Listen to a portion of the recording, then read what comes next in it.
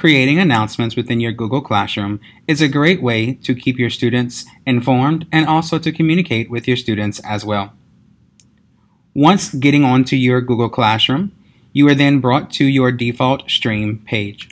Your stream page of your Google Classroom is where, again, your students are able to be kept up to date and abreast with different announcements and postings that you do create, as well as the reminder of announcements and materials and other things posted to the Google Classroom as well.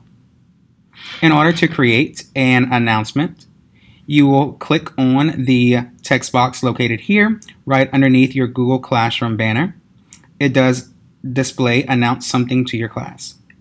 Clicking here, you are then brought to your announcement creation screen.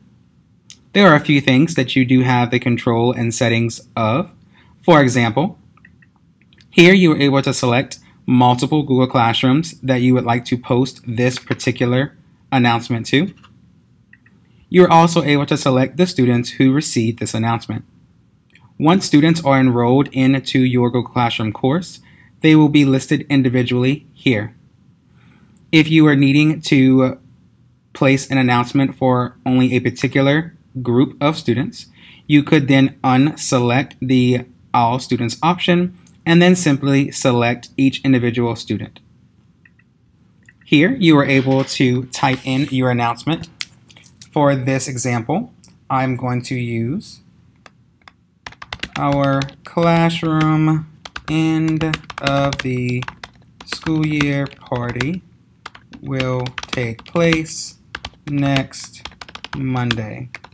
Please remember to bring in your treats for everyone." Underneath your text box, you do have a few options where you are able to alter your text. Here, you do have also the option to be able to attach certain files, so you can upload from your Google Drive. You can upload from your device. You can also upload a link to an external website outside of Google Classroom, and also can link a YouTube video.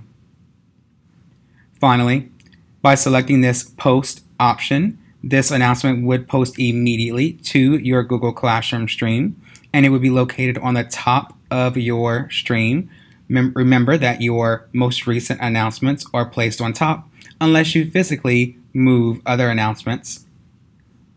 This drop-down menu does allow you to also save this as a draft where you can use it later or edit it before posting later. And also you are able to schedule this to post at a later date. For example, let's suggest that I want to post this announcement on Friday, the 27th at 8 a.m. By selecting this date and time and that schedule option, you will see now that this announcement is saved here under our saved announcements. It will post automatically at the date and time that I did choose. If I need to edit the announcement, the attachments, or even the date and time before it posts, I can select here to do so.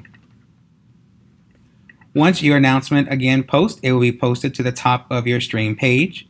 You are able to still edit that announcement even once it's posted. For example, here is an announcement that I posted previously before. You will even see that it does say edited yesterday, where I was able to go in and edit it after being posted. You can do so by selecting the three dots in the upper right corner of that announcement and select edit. And again, your editing screen for your announcement will pop up. You are also able to delete your post here and also copy a link directly to the post that you could send out to students or guardians, whomever needs to see that announcement, who may not be on to Google Classroom.